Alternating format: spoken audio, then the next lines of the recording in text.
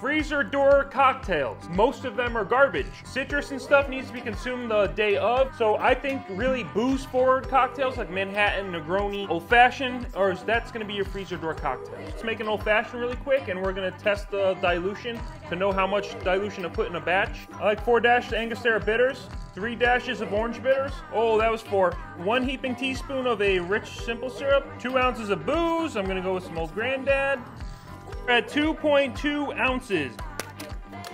I'm gonna taste test this, and when I think it is done, I will remeasure it. We're at 2.2 ounces before. Now we're at 2.8 ounces. Now let's make our freezer door Old Fashioned. 2 cups bourbon, 3/4 ounces of Angostura bitters, a 1/2 ounce of orange bitters, 2 3/4 of a rich syrup. And that makes you 1 750 milliliter bottle of a ready to go Old Fashioned with just enough dilution where it's gonna be perfect in the glass when it's sitting on ice.